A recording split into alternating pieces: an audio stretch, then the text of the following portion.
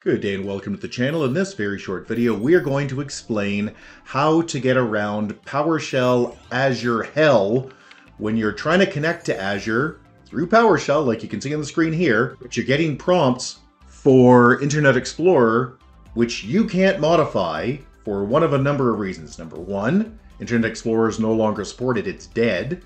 Two, in the case that you're looking at right now, Internet Explorer is still locked down by GPO, so I can't add in a trusted site, which means I can't sign in. So let's show you the error and we'll show you how to get around it.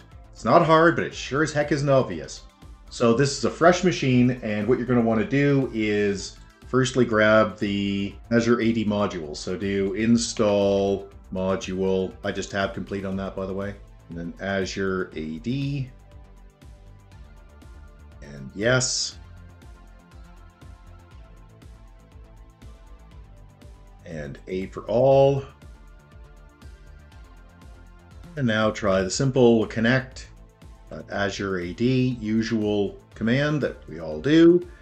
And so as you can see, this machine came up in Spanish. You can ignore that. The point here is that because I've got two-factor authentication set up, it launched Internet Explorer. And there's no really obvious way around it. Unfortunately, a lot of the machines that I'm working on, they don't even get this far, because the authentication page is not on a trusted site. And I can't add the site because GPOs have it locked down. That's a long story to get around. Close this window. Get a bunch of error messages. So now how do you fix it? The short answer is to do something called user device authentication.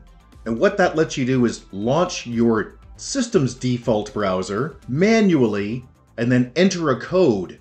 So let's show you how that works. Not very hard, but it's a couple of steps. First thing you've got to do is install the module. So let's just type in install-module-az. Now this is huge, and I mean it's going to take a minute. So say A for all here. We're going to skip through it so you don't have to wait, but yes, this will take several minutes, and I mean minutes, so we'll be back. That took a solid 3 minutes. The next step is going to take a couple minutes too, but not as long. So it's just import module AZ. We'll be back in a minute when it's done. That took about 3 minutes as well, but seemed to go a little faster. Okay, so now what we need to do is connect using device authentication. So that's simple enough. You simply type in connect.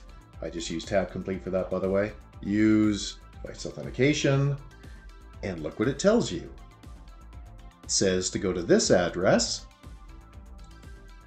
I'm just going to copy paste. I'm going to use Edge. You could use Chrome, Firefox, whatever you want. Go to device login and enter that code. This code changes every time, by the way, so I don't have a problem having you see it. Also, you don't know what machine I'm working on, so I'm not too worried about it. So now I'll just sign in like usual. Yep.